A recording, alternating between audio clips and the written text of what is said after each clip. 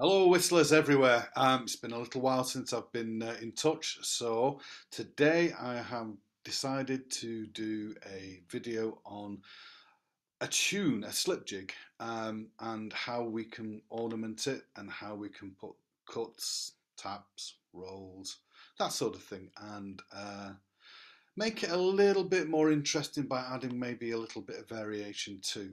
Um, so the tune that we're going to work on today is a tune called the Booley House.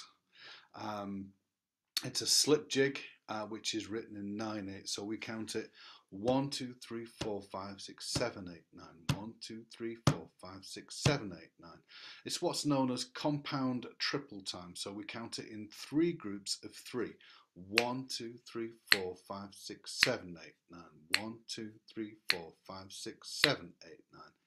So first of all, what I'm going to do is I'm going to play the tune for you without any ornaments at all, and then we'll build it up from the ground, maybe add some cuts, then add some rolls, and then we can see how we can add a little bit of variation. So I'm going to include the sheet music for you as well.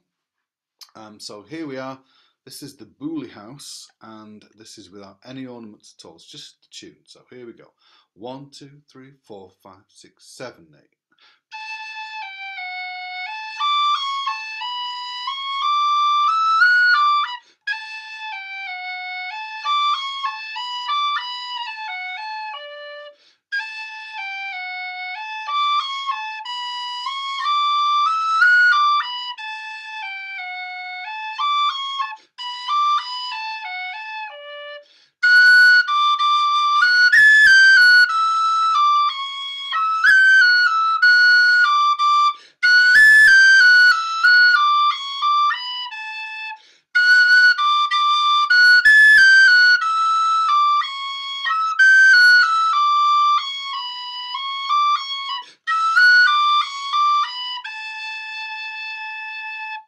So it's the first line which is repeated, and then we have the second 2 lines which form the B part.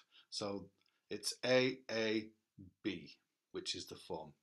So let's take a look at it from the top, and I'm going to go through each bar, and we're just going to have a look at the structure of it first. So here's the first bar: 1, 2, 3, 4, 5, 6, 7, 8.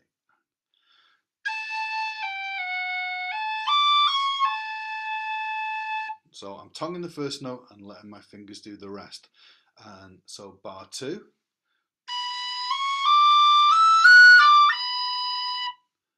third bar,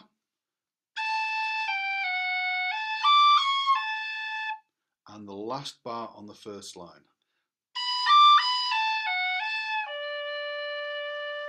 So what we want to try and do is we want to try and get all that in one long continuous breath if possible. So it's going to go.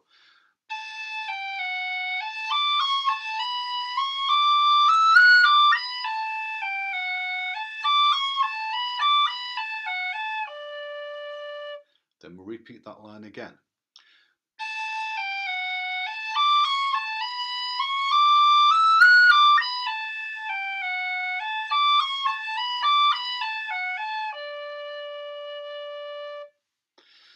So the B part, I'll take it again, first bar.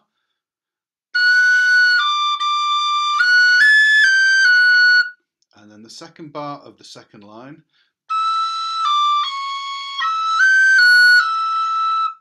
Third bar.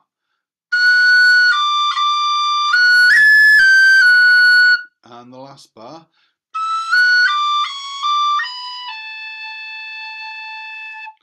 So again, I'm going to put those together.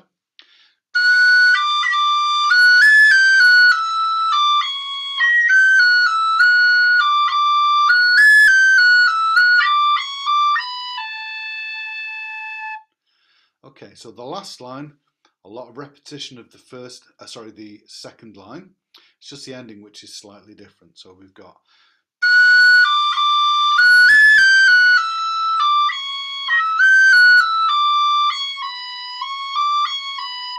that third bar, sorry. And then the last.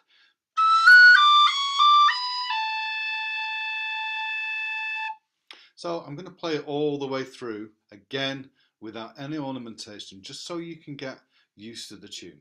So here we go, nice and slowly.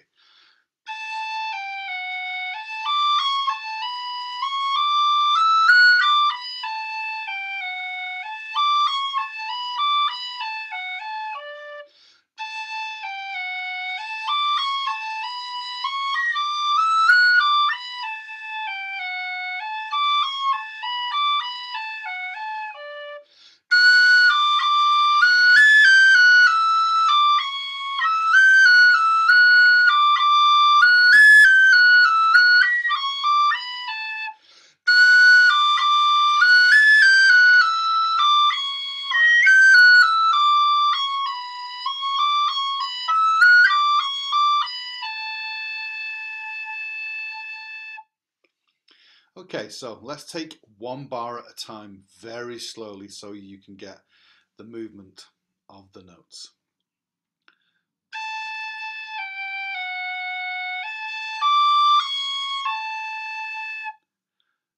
Second bar.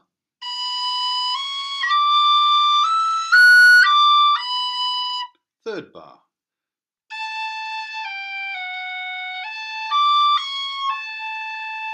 And then the fourth bar.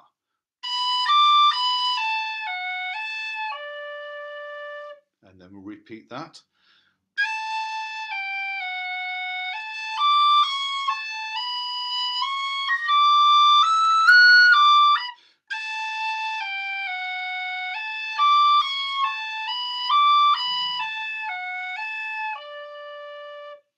So first bar on the second line.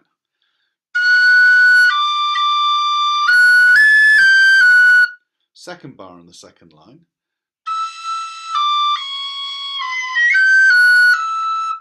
Third bar.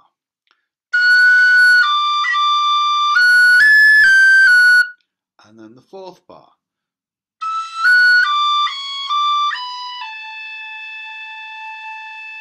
So the third line is a lot of repetition. So the first two bars are exactly the same as the first two bars on the second line.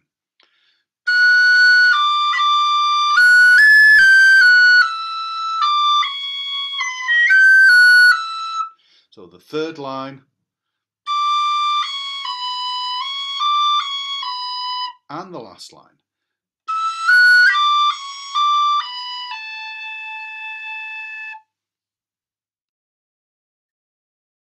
Okay, so now you've got the basic tune without any ornamentation. Let's add a few cuts. So I'll go bar by bar and we can see which notes would sound good if we had a few cuts.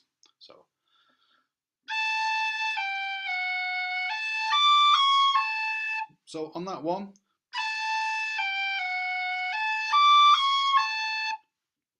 I would just cut the first note. So I'm going from B to A, cutting.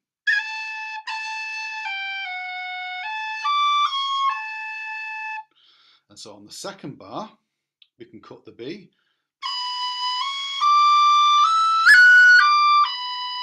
I'm cutting that high F as well, so I'm going.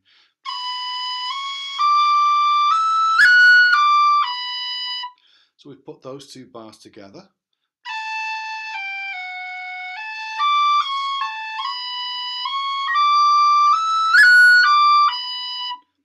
So next bar. Same thing, I'm just cutting the A on the third bar, the first A, and then I'm going to cut the B. And so I'm just cutting the B on that.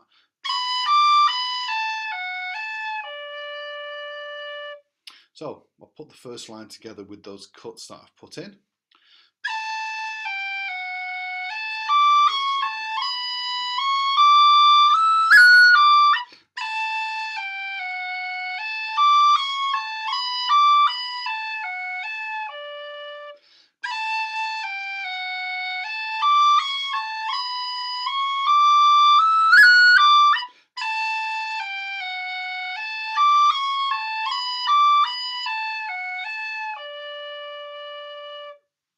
Okay, so that's the first part.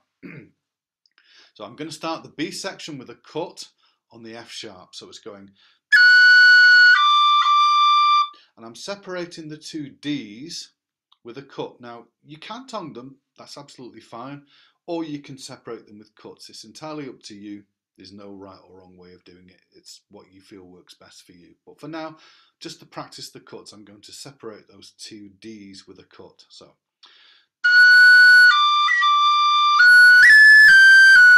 And I'm cutting that high A on that bar too. So first bar of the second line.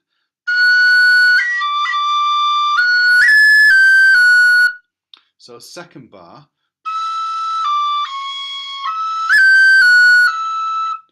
I've cut the high G. Same thing on the third bar. I'm going to do exactly the same cut. So cut the F sharp, first F sharp, and then cut the high A. And again, if you want to separate the Ds with cuts, or tongue them. And then the last bar on the second line. Yeah, there's nowhere I would really put a cut in there. I mean, you could cut the high F sharp, but I would just leave that. So the last line, again, same thing. I'm going to cut the first F sharp, separate the two Ds with a cut, and then the high A.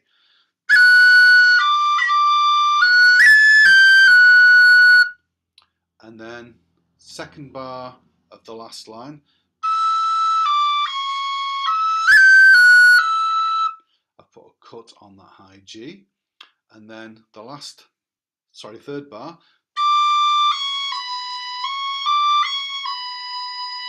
and then final bar.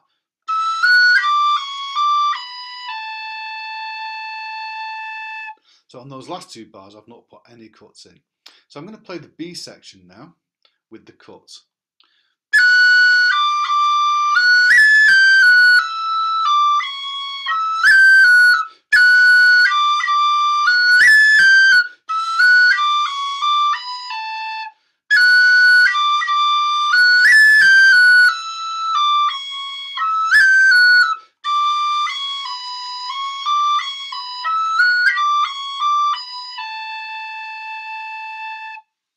Okay, so I'm going to play the whole of the Booley house just with those cuts that we've added.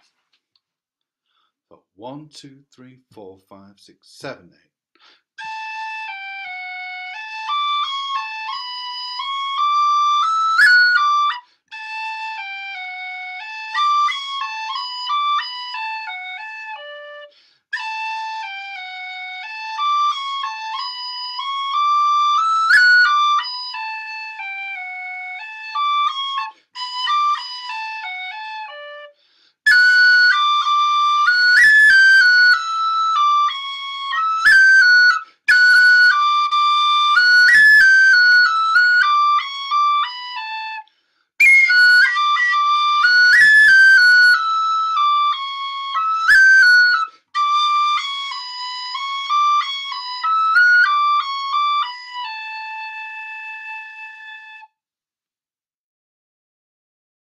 Okay, so we've added some cuts to this tune. Now let's look at adding the tap to make some of those cuts into short rolls or even long rolls. So remember that the short roll is cut tap, the long roll is the note cut tap. So the short roll takes up the time of a quarter note or a crotchet, and the long roll takes up the time of a dotted quarter note or 3/8 notes. So here we go. I'll just do it the first line. So I'm going to put a short roll to start with on the A. So it's going to go.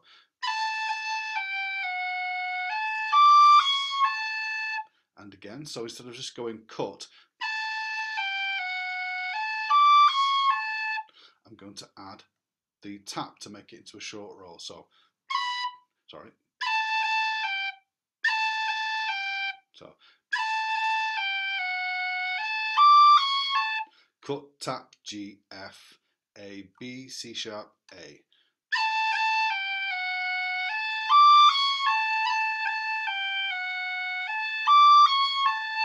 So try and get those cuts and the taps on the rhythm, yeah? So cut, tap, cut, tap, cut, tap, G, cut, tap, G, F, A, D, C sharp, A. So again.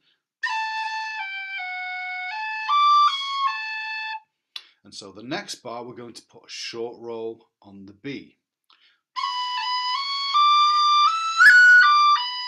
Again.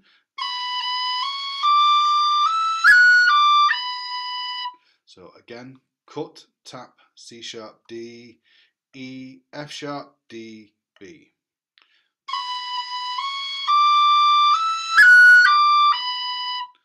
Okay, so the next bar, we're going to do the same as the first.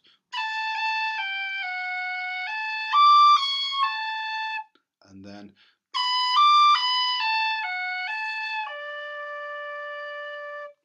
okay, so I'm going to put the short rolled in and play through the first A part twice.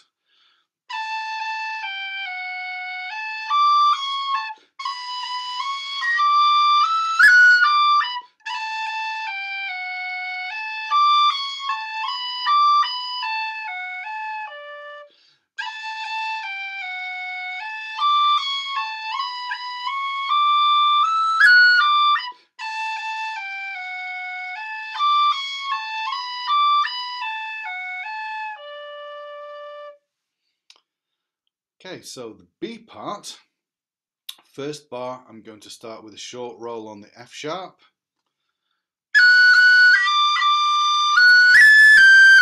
And we're cutting that high A, so same thing again.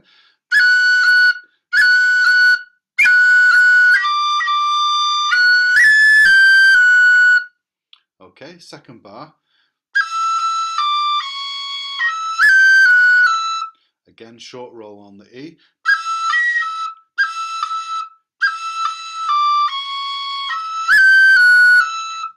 So third bar, same as the first. And then we just play out.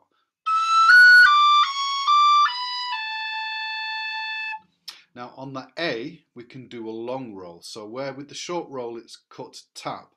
The long roll, note, cut, tap. So you sound the note, then cut it and tap it. So that last bar on the second line,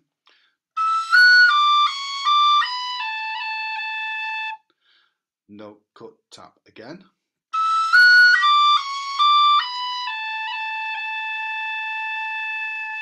So second line, first part of the B section.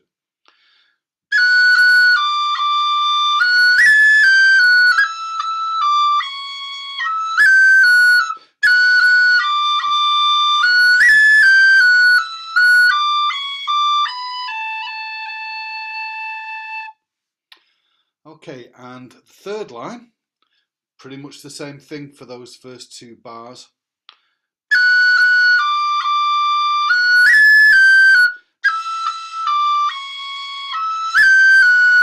So there's a repeat of what we did in the first two bars on the second line, so same thing.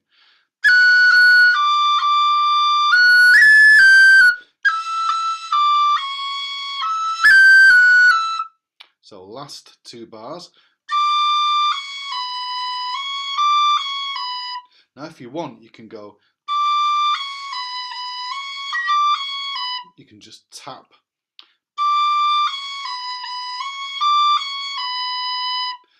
the B, so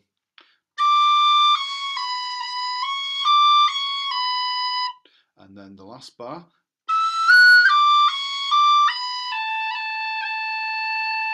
Now if you want, you can do a long roll or you could do a short roll and use that last bit where you would have tapped for a breath. So you can do this,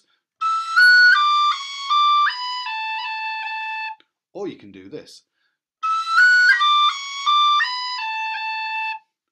and then use that last bit for a breath. Okay, I'm going to play the whole B part now with the rolls.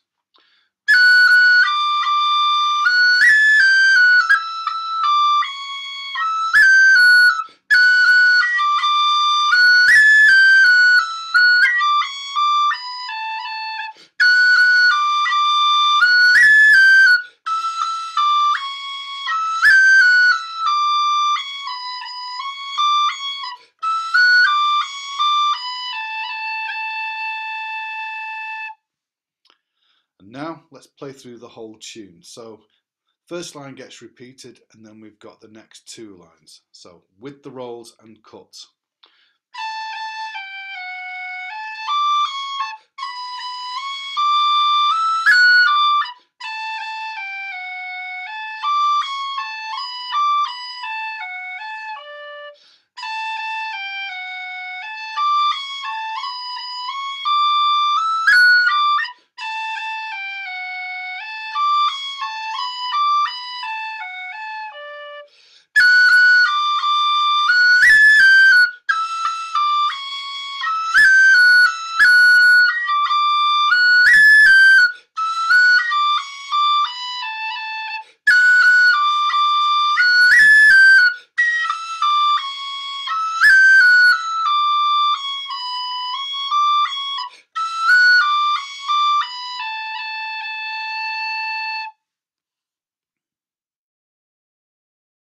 Okay, so the rolls that I'm using, the first one is the A short roll. So we're going cut, tap, cut, tap.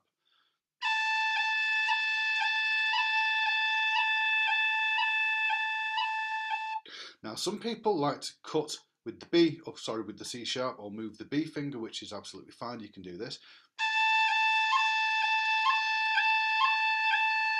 I prefer to do this. So that first bar,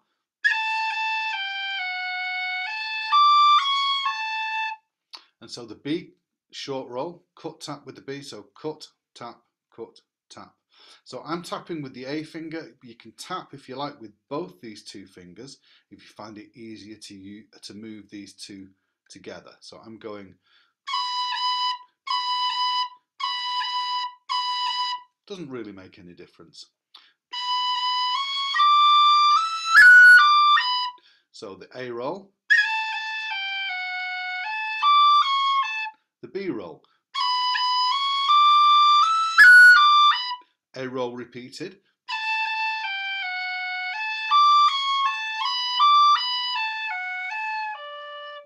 so the high F sharp roll in the second line, I'm cutting and tapping. So cut with the finger, tap, cut with the G finger, tap. So I'm actually cutting with an A and tapping underneath with the E. So it's going, so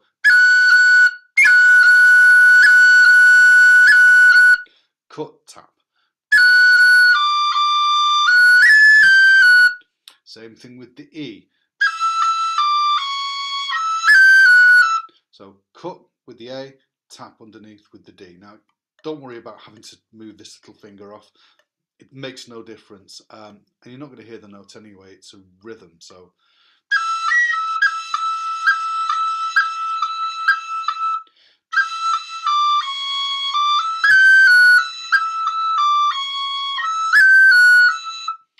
third bar, same F sharp, short roll. And then, now with that dotted quarter note on the A, we're going to do a long roll, so it's going to go note, cut, tap. So you don't cut the note straight away. You sound the note, cut the note, tap the note. So you're going 1, 2, 3, 1, 2, 3, note, cut, tap.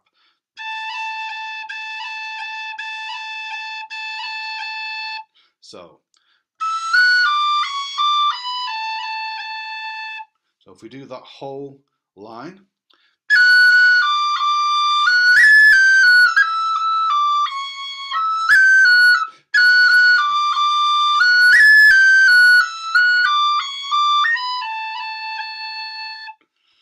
and then the last line, again, we've got the repetition of the short rolls on the F sharp and short roll on the E. So it's going to be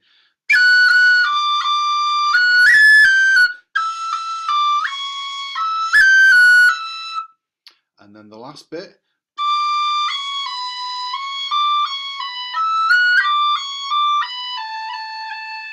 or you can just do cut tap.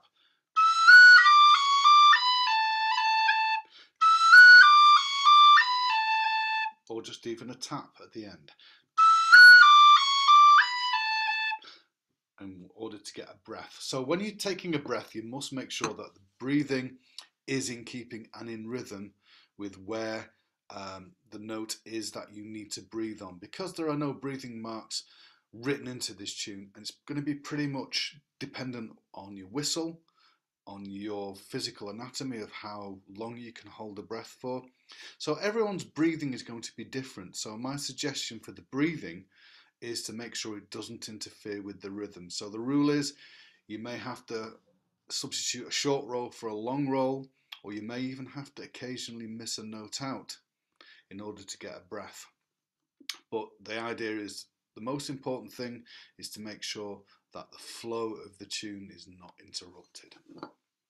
Okay, so we've talked about playing the tune, about the rhythm, we've talked about adding the cuts, and we've added some short rolls and a long roll on the A. So this next section, I'm going to have a look at how we can add some variations to this tune. Okay, so we can add some variations to this tune, and as long as we're more or less keeping to the same rhythm and the same tune, we can actually make some subtle changes to it. So I'm going to show you what I mean by that. So I'm going to play the first A part, the first line, as we have done, and then I'm going to add a few little bits just to make a little bit of a variation, and then we'll show you what I've done.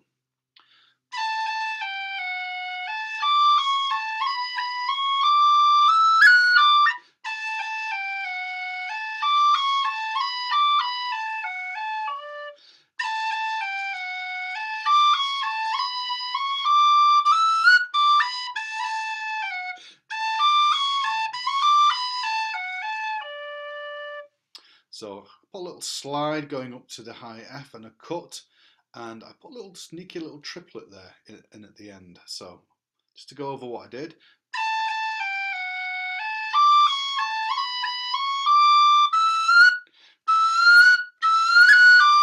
Now you can slide and cut.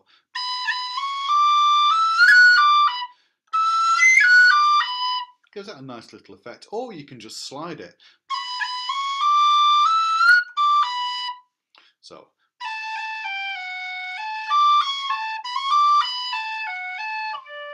So instead of going on the last bar,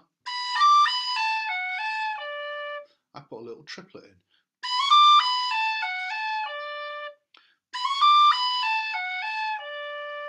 So again with the variation.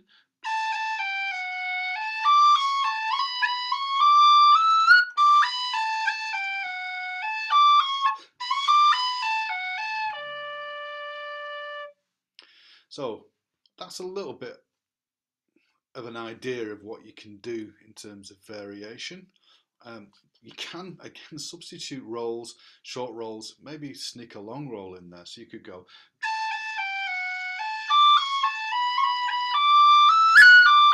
So I just went, instead of going, I missed the C out and just did a long roll on the B. So I went. That's perfectly fine to do that. So.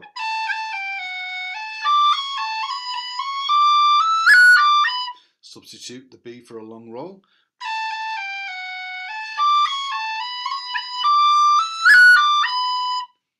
And again.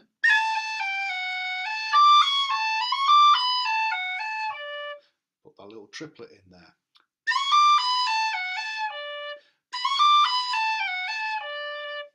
So first line with a few variations.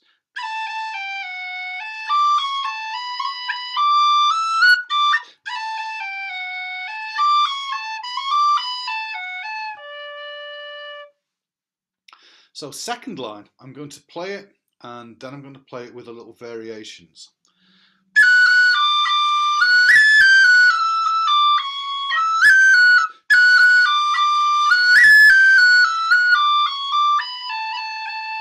So what I'm going to do is I'm going to change that short roll to a long roll. And I'm going to put a little ascending. So rather than playing, I'm going to make a little variation. So, and then with the second bar, I'm going to do the same kind of variation. So the first two bars of the second line, as written,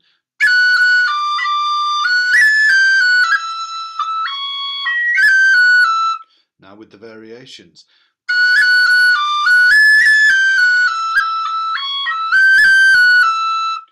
And then you can carry that on if you want.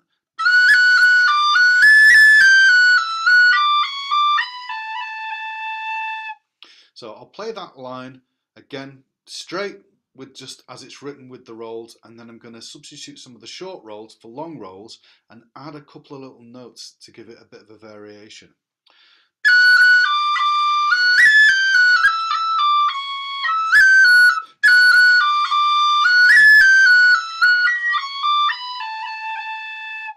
Now with the variations.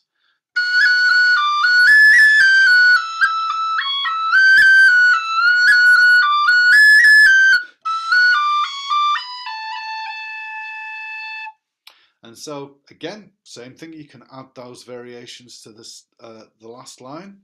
So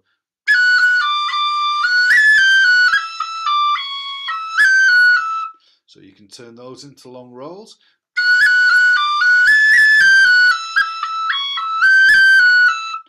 Or you could go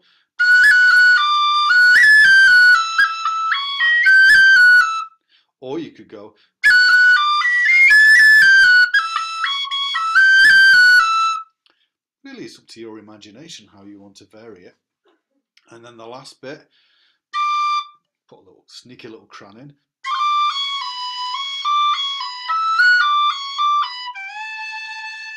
And then the last note, you can just do a drag and slide.